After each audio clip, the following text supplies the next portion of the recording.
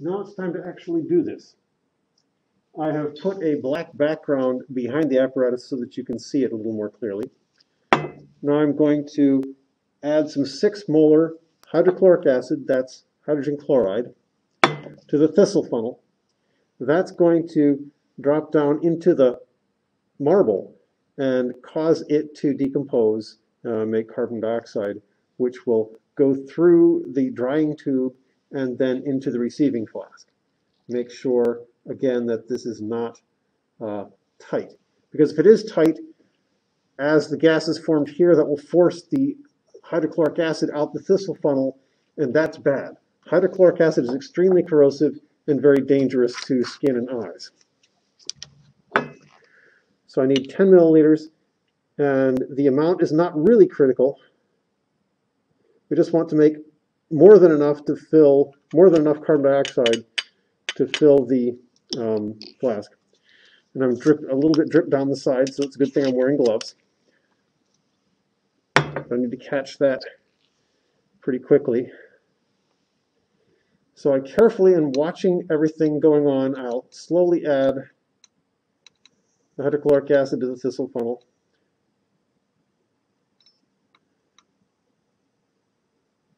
See how it reacts. And so we can see that it's starting to bubble. You can see that in the camera that's looking at the flask. It's beginning to react a little bit. So I can add some more.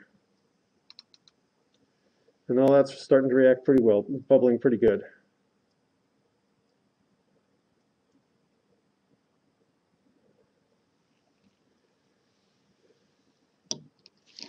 Make sure this is tight. We don't want to be losing any of our carbon dioxide that we're producing.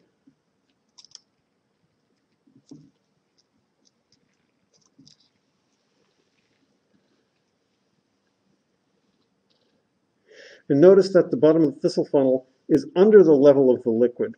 That way we know that the gas that's produced is mostly going to be coming out the proper angled tube and not coming out the thistle funnel.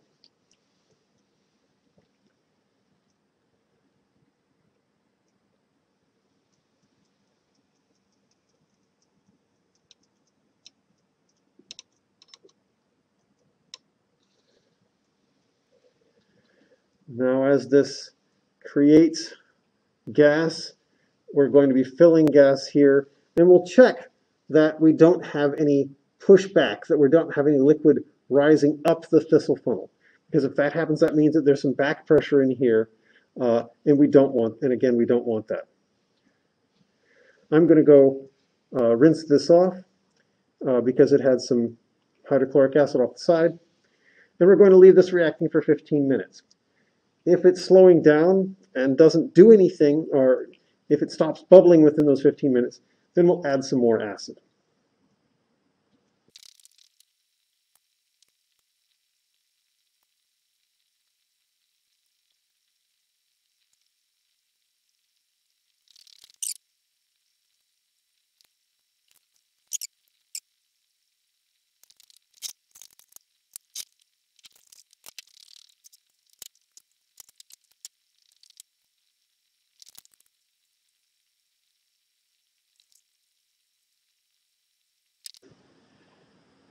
Okay.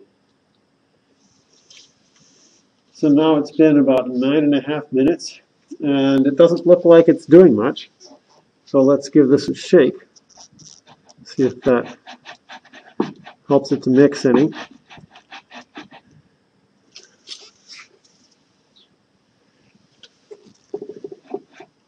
And frankly, that doesn't seem to be doing much.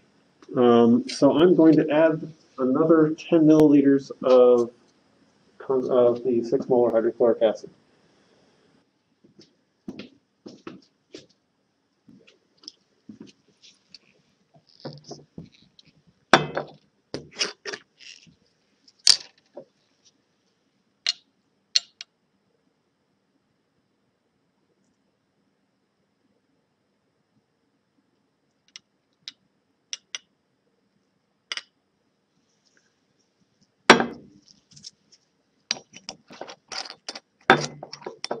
And that's even worse. I got a little drip down the side there. So we're trying to avoid that.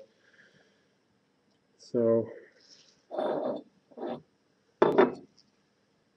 carefully add the acid. We should get a lot of bubbling because there's still lots of marble there. Yep, look at that go.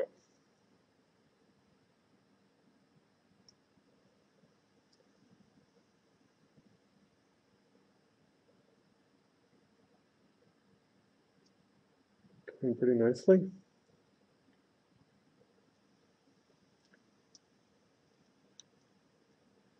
There, it's fizzing very well.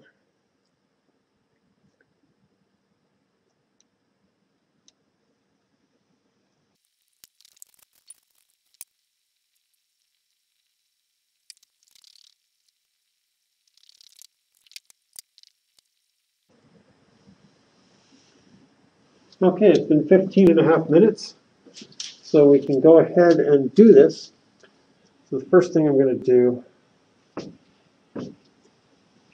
is take out the wire, disconnect the tube,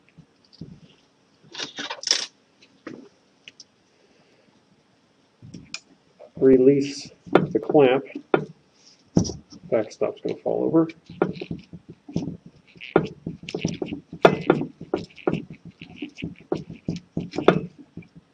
And take this out. Set it down by the balance. Okay. Zero the balance. And weigh it. And that's reading 128.08. So I'll record that. So this is mask of flask assembly containing CO2, 128.08 grams. Now, I'm not sure exactly how I managed to miss getting video of taking these measurements, but according to the National Weather Service at the time that I did this experiment, the air pressure was 1021.0 hectopascals, and the air temperature, which I measured, actually I measured the temperature inside the flask, was 21.0 degrees Celsius. So the next part is to determine the volume of the receiving flask. What we're going to do is find the volume of the flask up to the stopper. So I grab a China marker, otherwise known as a grease pencil, and I'm going to mark the level, where the stopper comes.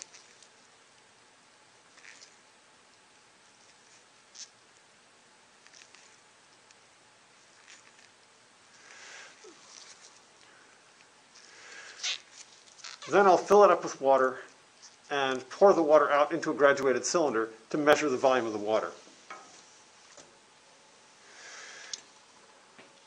So now for our last measurements, which is the volume of the liquid that's in the receiving flask.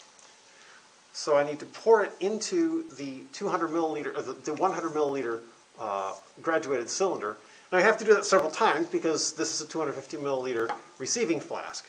So I'm going to have to pour it in several times. But in the meantime, when I fill it up, I'm going to fill it up to exactly 100, dump it out, fill it up to exactly 100, dump it out, and then finally when I have a fraction, then I can actually read it.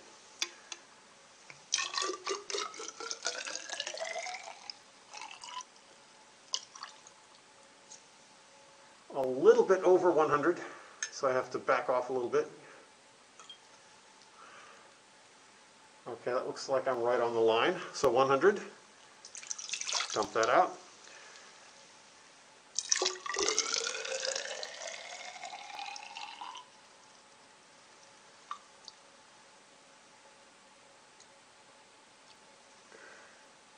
That looks like I came right on the line, so 200.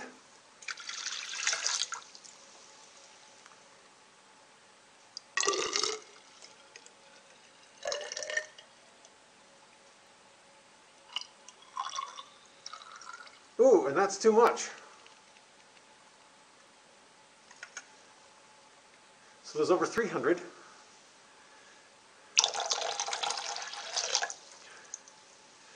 And the last bit isn't going to be measurable in this 100 milliliter graduated cylinder.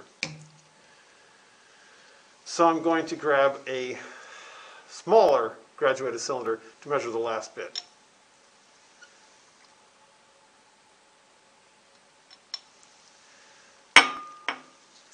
And the last bit comes out at 2.59 milliliters. So according to our measurements, we've come up with 302.59. However, at the very best, by our significant figures rules, at the very best, we have 1/10 of a milliliter accuracy from this graduated cylinder. Even though we can do 1/100th of a milliliter with this graduated cylinder, if we add them together, if we have a sum, we can only keep the accuracy for the least accurate one.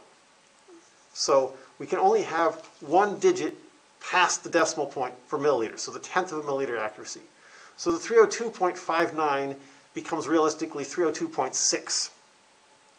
Even that is overly optimistic for our accuracy, because as we see, there is still some liquid, there's still some water in the receiving flask, there's still some water inside the graduated cylinders. So our estimate of volume is probably a little bit low. So we can say 302.6, but that's a lower limit. There's probably a little bit more.